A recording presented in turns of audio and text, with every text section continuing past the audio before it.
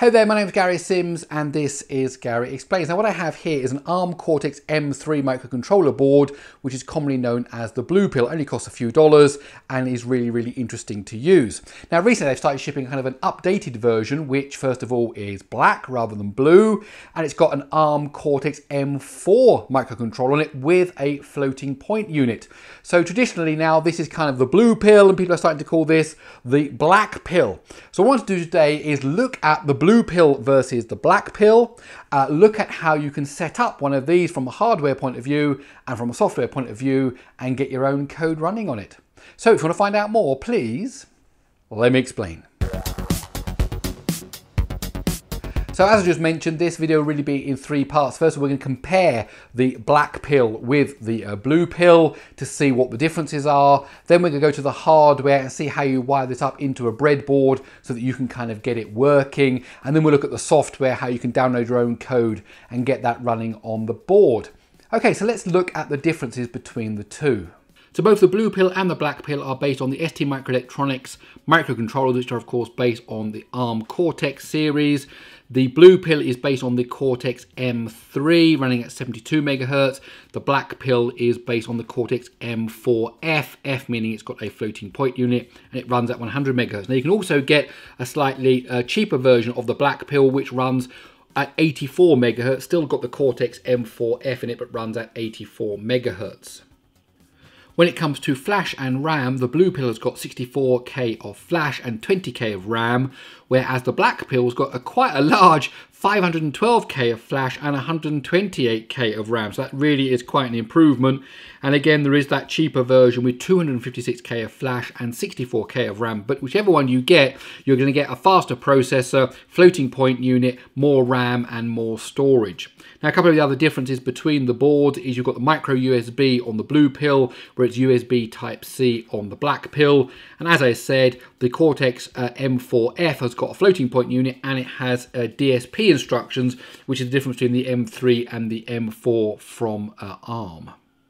Now there are other differences to the chips themselves, and I've listed these as differences to the chips because I'm not quite sure how much of this is exposed to the pins that are actually on the black pill versus the blue pill. I'm sure over time people will start to build up some quite good pin-out diagrams. But on the M3 base chip, you've got a 7-channel DMA controller, whereas on the black pill, you've got 16-stream DMA controller with FIFOs and burst support. 7 timers versus 11 timers, 2 I2C interfaces on the blue pill, 3 I2C interfaces on the Cortex-M4 there. The same number of UARTs, however, I think they're faster there on the M4F. Up to 5 SPI interfaces compared to 2 on the Cortex-M4F version. The blue pill chip has got a CAN bus, which I couldn't find any reference to that in the STM32F103C8T6, so I don't think the CAN bus there, but I think the USB controller is much more sophisticated on the Cortex-M4 version, and the Cortex-M4 version also has this SDIO interface, which means you can, if you want to build connections to SD cards, MMC and eMMC, something that's not native to the Cortex-M3 version. And if we just talk price for a moment, basically you can get a blue pill for under $2. This is buying it from a Chinese website, let's say like AliExpress. That will probably include free shipping, but you may have to pay taxes when you bring it into your country. The black pill, the more expensive one, is about $4, so twice the price. If you get the cheaper version with the slightly slower Cortex-M4F and the slightly less RAM and flash storage, then they're about $3. So $2, $3, $4, depending on which model you want to get. Blue pill, black pill, black pill. And so I got the more expensive, the whole $4 one, and that's the one we're looking at today. Okay, now we know the differences, let's look at how you wire one up onto a breadboard so that you can use it in your own projects. Okay, you're going to need a few things besides the black pill itself. You're going to need a breadboard.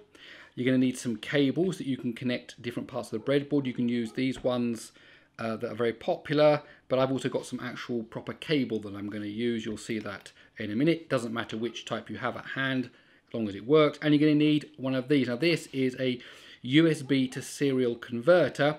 It's often called an FTDI USB serial converter, because the company that makes that chip there is Future Technology Devices International. And you also, if you're looking for them online, you can find them because you also need them to program the Arduino Mini. Now, I'll leave links to some of these kind of things in the description below. But one thing to note, depending on the actual circuit board you get, down here the pins, they are labeled differently. So I have another one which also has a FTDI chip on it, but it's labeled differently. So you need to make sure you pick the right, when you wire it up, you need to make sure you're wiring it to the correct pins according to the labels on here, not to just the last board that you remember wiring. If you don't want to wire it using this, you can use an ST-Link version 2, and I'll leave a link to one of those in the description below as well, and they connect up to these pins here. I'm going to show you how to do it with the USB to serial converter. Now quickly just a refresh on a pin board. Remember, on a pin board the power rails run in this direction, so if you connect up power to here, all of these pins will be powered for positive and for ground. The pins here for the actual board go in this direction, and this thing down the middle here means there's no connection, which means when we pop the board now on here like this, okay, this pin, should push that down, this pin here is not connected to this pin here because of this valley here in the middle. Okay, so you pop first of all the black pill there on the board like that, and then the other thing we're going to do now is pop in the actual serial converter like that. Okay, so those are the two things you need on the pin board. Now all we need is some wires to connect up the right bits and pieces. So the first thing we're going to do is connect up the power. Now on my particular board I've got there, this last pin here is ground, and it does say that on the label there. So I want to connect this row here over to the ground over here. Now I haven't always got the right colors for doing this, so in this particular case I'm going to have to use white, because that just happens to be the right kind of length. So I'm going to go from this ground rail here over to this pin here. Okay, we could make that, there we go, a bit more looking like that. So that's the ground pin connected like that. And we also now need to connect the power pin. Now, again, I've got an orange, it's not really the best color. Red and black would have been maybe the best ones for this. Now, the power pin on this one is the third one along, so that's the ground, not that one, this one. Okay, and it just reaches, look at that, over to that power rail. So now, when we do connect up this to the USB port here, it will power these two rails with 5 volts, positive and ground. Now, what we also need to do is we need to take the TX and RX pins, transmit and receive pins, and put them to the transmit and receive pins on the board itself. Now they are A9 and A10 here, and of course you want transmit on here to go to receive to here, and receive, transmit on here to go to receive on here. So the way we do that now is we'll take this first one, okay, and it's the second pin in, so not this first one here, but this, not this one here, but this one here. Okay, that is to go to pin number 9. That's actually the RX pin, and we put it through to pin number 9 on there. Again, we can tidy this up to make it as nice as we want with the wiring. There we go. And then we'll do the same with the other one, the TX and the RX. So the TX pin is next to it on here, so we're just going to stick that in there and bring that round now to a 10, which is just next to it, like, oh, sorry about this, next to it like that. And again, we can make that a bit nicer if we wanted to. Okay, so that's basically connecting now the 4 pins off here that we need. That's ground, plus 5 volts, TX and RX, and connecting those over onto the right pins. And the only thing, we haven't provided power to this board now, and so the way we do that is that we need a to connect the ground pin, and you can see, maybe you can just see here, this pin here is ground. So we're going to connect the ground pin here on this now straight over to our ground on here, like that. Okay, and the one next to it is 5 volts, so we can connect the 5 volts to the positive rail, and I do actually happen to have a red one that I think will just be the right length for that. So there is 5 volts, and we'll just connect it to somewhere where it fits in nicely, hopefully. like that. Okay, so that's it. 4 pins off here, transmit, receive, 2 power pins, transmit and receive go around to the transmit and receive on the board, and then the board itself needs power, 5 volts and ground on there like that. Now the hardware is all wired up, let's have a look at the software and see how you can write your own code and get that downloaded onto the black pill. Okay, so we're going to need a couple of different bits of software to do this. The first thing you need to do is go and find the Flash loader demonstration program over at the STM website. Okay, I'll leave a link to it in the description below. It's basically, they call it a demo program, but it's actually a fully fledged loader, flash loader, so you can create a binary, a firmware, and then download it onto your board. So you download that and install it, and I'll show you it working in just a moment, but we need to have something to actually download first of all onto our board. So to do that, we're going to be using Mbed OS.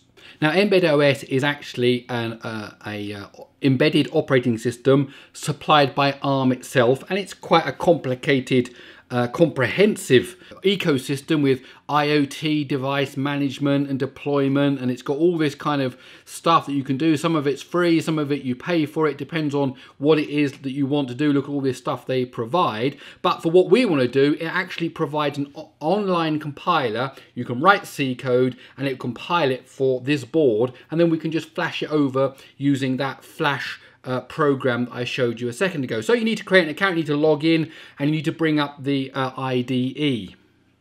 Now, STMicro themselves actually have a range of boards, and one of them is based on the F411. That's the Cortex-M4F microcontroller that we've got on this black pill board, and they're pretty much compatible, certainly at a basic level. And so what you need to do is go over to the Mbed website and add this to your compiler to say, I want to use the Nucleo F411RE board. If you've bought the cheaper black pill, then you want to find the equivalent board with the 401 here. They've got both boards here supported inside of Mbed. And you want to add that to your compiler.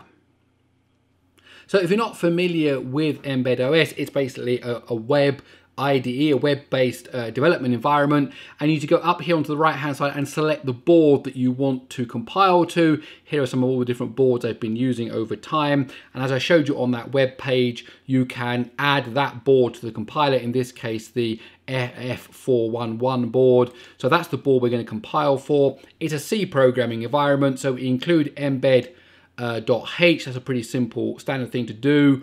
We can define a variable called myLED, and we're saying it's PC13. Now PC13 is the pin that the onboard LED is connected to, and we're saying it's a digital input output, so in fact digital output, so that we can write to it. Then inside main, I've got basically an infinite loop. It's a while loop which goes round and round and round and round forever. And what do? I set myLED to 0. Then I wait 200 milliseconds, set myLED to 1, wait 200 milliseconds, set myLED to 0, wait now a second, 1000 milliseconds, set it to 1 again, and then wait another 1000 milliseconds. So basically it'll do a short flash and a long flash, a short flash and a long flash, and that just helps us to see that we're running our program here and not some default LED flashing program. Short and long, then it will know that we're running our program. And all you do is you go up here and hit the compile button. That will compile it and download to your PC the binary file that you can flash over onto the black pill. So we've hit compile now, it will do the compilation, and then as you'll be able to see, it starts to do the download, which is now here on my PC. So I've got the flash loader demonstrator running that we downloaded earlier from the STM website. And what you need to do first of all is pick the right COM port. Now my FTDI USB to serial converters come up as ports COM7. You need to probably download the drivers from the FTDI website or whatever drivers came with your board. And then you need to do a funny keyboard combination on the actual black pill itself. You need to press the reset button and the boot button, and then let go of the reset button, and then let go of the boot button, and that will put it into flash loader mode, where the bootloader mode, so you can flash new firmware onto it, and then you click next. And as you can see, it says the target is readable. If you hadn't done that keyboard combination right, the key combination right there, it would say can't communicate with the board and you have to go back and try it again.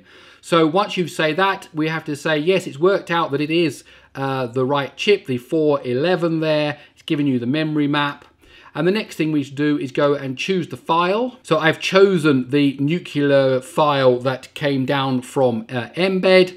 And then finally we click next and it will start to program it. So it's now programming it over onto the black pill board, that little program that we wrote. And it's been successful. And now hopefully if we hit the old reset button, we are going to see our flashing LED. Now, just as one little quick thing we can also do is we can make sure the serial port is working. And the way we do that is, besides defining our LED, we also define a serial. Now, if you remember here, 9 and 10 were the pins that we connected up to the serial port for the programming. So 9 and 10 are still the TX and RX pins. And then all we can do, if we want to here, is we can add in, it's called PC there. We've called this variable PC. So we can say PC.printf. Because this is C, remember, and we can just say blink, just as, you know, a little thing to come out here, \n. Okay, so now what's going to happen is we're also, after the quick flash and the long flash, we're actually going to write out the word blink to the serial port. Of course, from here onwards, you can start to do all kinds of things interacting with the serial port. But this just shows you that we can get it working. So we hit compile again, and that will download us a new file. Okay, so here I am again in the Flash Loader program. One thing to notice over here is I've actually put in a \r\n, which is necessary to get a proper full line here on the serial output. So we'll go ahead and flash that over. And then what we're going to do is we're going to use PuTTY, because PuTTY allows you also to do serial connections. PuTTY, you connect serial, and of course it's COM7, that's what we were using earlier on. And then we open that up, and everything should be good. There we go, blink, blink. Again, I'm not going to sit here saying blink, blink, blink all the time. So there it is, that's the serial port working. Now, one thing I did notice that sometimes when I've been using the serial port for monitoring and then you try to program with it again, you might need to actually just unplug the serial port and plug it in again to reset that FTDI programmer from what it's doing. Maybe you don't have that problem. I've seen that. So if you do find that problem, just unplug it and plug it in again, and then you'll be able to reprogram. So that's it. We're using the serial port and we've got the LED flashing. And so there you have it, the black pill, an upgrade to the blue pill. You've got the Cortex-M4F, F meaning it's got the floating point unit, you've got DSP instructions, more RAM, more storage, lots of other interesting little hardware things. Now I ordered mine from China, again it only cost a few dollars, took forever to get here, but when it did I was really pleased, and I think I'm going to buy myself a few more of these. Okay, that's it. My name's Gary Sims. This is Gary Explains. I really hope you enjoyed this video. If you did, please do give it a thumbs up. Don't forget to subscribe, and that's it. I'll see you in the next one.